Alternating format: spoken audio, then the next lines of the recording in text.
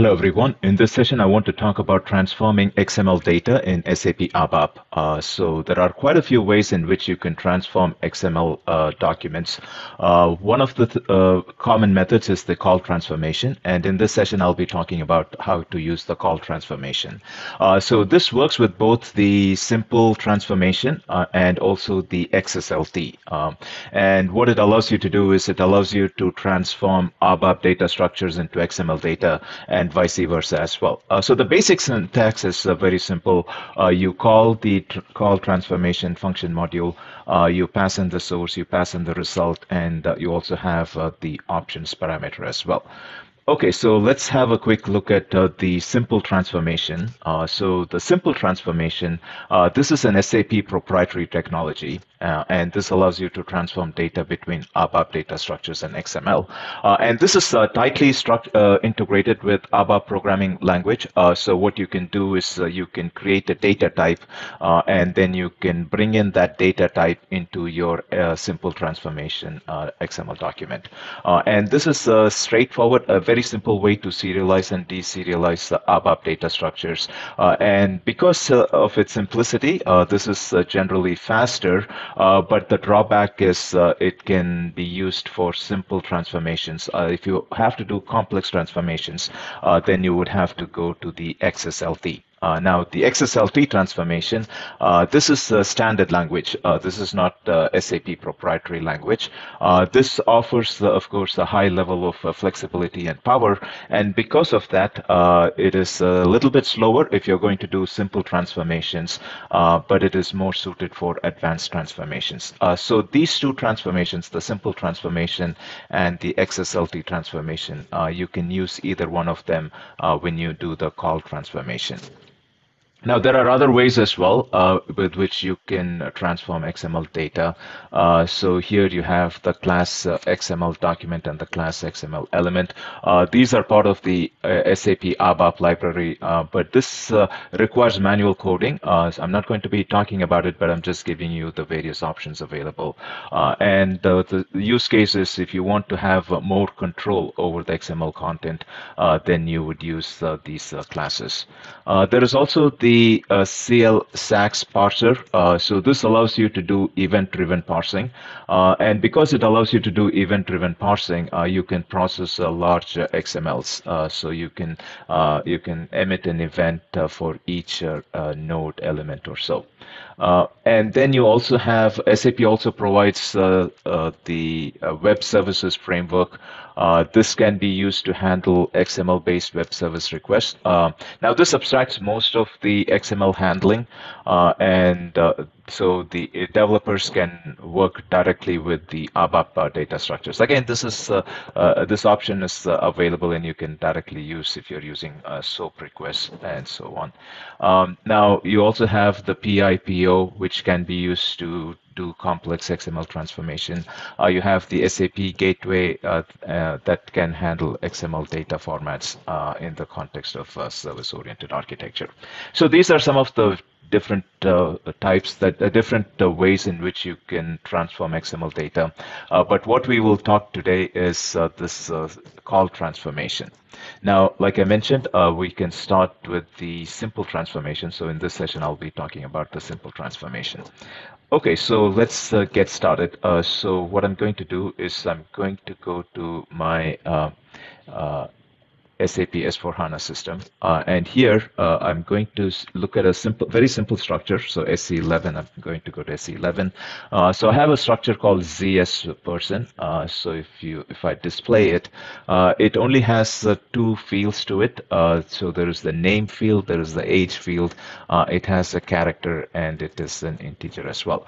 Now, what I want to do though is I want to go ahead and use this to transform an structure into XML. So for this, I need to create the simple transformation. So I use the transaction code strans, and once you go in here, you can go ahead and create one. I've already created this simple transformation, but I'll show you how to do this. So what you can do is, let me go into the change mode. So this is my simple transformation. But when you create it, this is going to be fairly empty. You may have the root element, but otherwise it should be fairly empty. And what you can do is there is a graphical wizard right here. So you click on this graphical wizard, and like I said, you won't have this person entity right here. You will only have the root when you first create it. So right click on this root and say insert new root. So what you want to do is you want to insert this structure that you have just created. So in my case, I can give any name I want. So I can give the name person, and then you also have to give the type. And we have the structure that is called ZS person. Of course, I've already created this, so I don't want to create it again. But this is how you would create this structure right here. And once you create this, you will get this structure right here. And what you can do is you can simply drag and drop it into this simple transformation. And you can see that it will have the person element, the name, age, and so on. So all you have to do is drag and drop. So this allows you to create the simple transformation. So if I cancel this, so you will have the code automatically created because you have done this using the visual designer. So now you have the Now that you have the simple transformation, all you have to do is write a simple program. And for this, let me go ahead and open up my Eclipse IDE. And let me go ahead. So I will create like a simple class that will go ahead and make use of this simple transformation that we have just created. Okay, so I have this simple class right here. So in this simple class, right now what I want to do is I want to go ahead and transform the structure into an XML document. So I have a structure defined with the type ZS person, and I have a value for this structure as well. Now all I have to do is call the transformation method. So I do the call transformation, and I pass in the simple transformation that I've just created. So this is my simple transformation. So I pass in the name of my simple transformation, and also then I pass in source equals person equals ls person. So what you need to do is make sure that this person here matches the person here as the root name. So if I go into this edit simple transformation, make sure that it matches this value right here. So you pass in person equals ls person, and the result we want it to be in a string. So I've defined a string here, lvxml. So this is going to go ahead and transform this structure into an XML document, and I'm just going to output this XML document. So if I run this, so if I go ahead and run this as a console application, you can see that I have name as John Doe and age is 30 and so on. So this is my structure, and this got converted into an XML document. Next thing what I want to do is I want to convert an internal table into an XML document. So this is just a structure, so that's just one row. But what I want to do is I want to convert an internal table into an XML document. So for this, again, I'm going to use the simple transformation. So in this case, I've gone ahead and created another simple transformation, and this is _2. Let me go into the change mode. I've already created this. So here, what I have done is, again, when you create it, it's going to be empty, right? So this is going to be empty. Go into this edit transformation graphically. And again, you won't see any of these two things right here. You will simply see the root. What you want to do is right click on the root, insert new root, and you would do the same thing. Here I will give persons because it's going to have multiple rows, and here you want to select the line type. So because this is going to be a line, it's going to have multiple lines, and then here you provide the name of the structure as well. So you do something like this, and then you say, okay, in my case, I've already done this. So then it will create these two structures under the root. And what you want to do is you want to drag this person's onto this side, and you will have something like this. And if I cancel this and if I go to the source code, it would have created the source code something similar to this.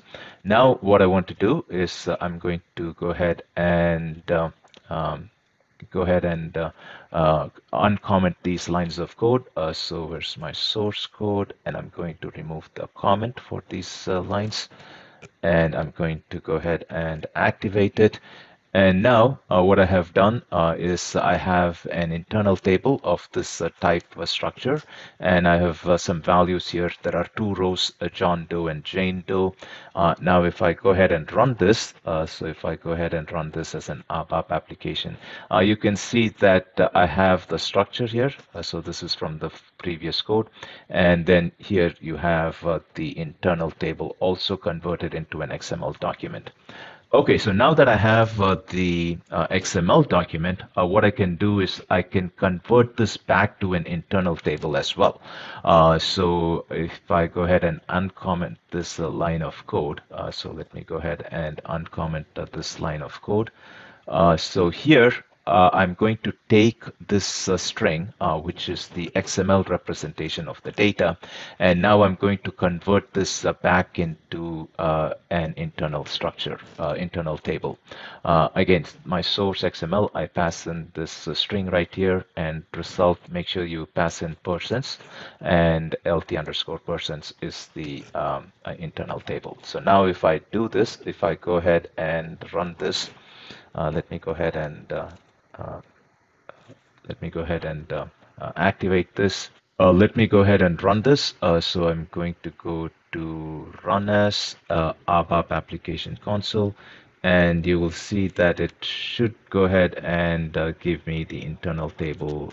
This is my structure. This is my internal. This is my XML representation of the internal table, and this is my internal table itself. Okay, thanks everyone.